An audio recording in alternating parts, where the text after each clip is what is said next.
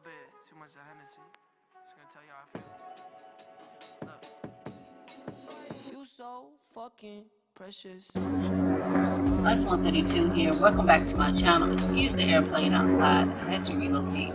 Welcome to another video of Friday's Thrifty Finds. Again, you know I gotta start out with my distress look. This is another pair of pants I cut up, made them into capris with the more blown out knees and thighs. I paired it with a light pink and white tank top and some light pink Vans, peanut gang style.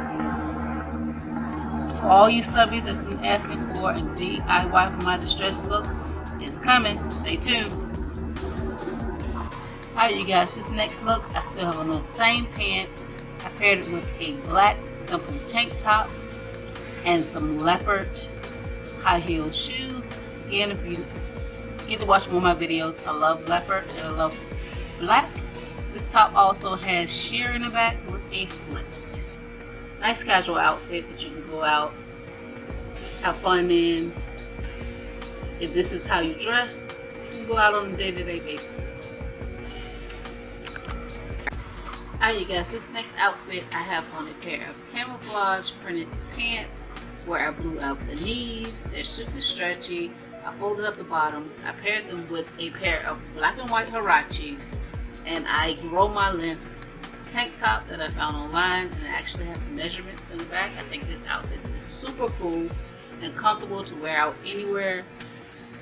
Not really anywhere, but alright, you guys, this is my last and final look. I paired them with the same camouflage pants, the black top I had from the first outfit, and then the same leopard shoes. I love this look, you guys. It's very simple, casual. Again, you can wear this out on a date night. I'm just out basically anywhere. If you wear heels every day, this is the look for you. Also, you guys, do not forget, for the ones that are wanting to see the video on how I distress my jeans, please stay tuned. It's coming soon. Until next time, you guys.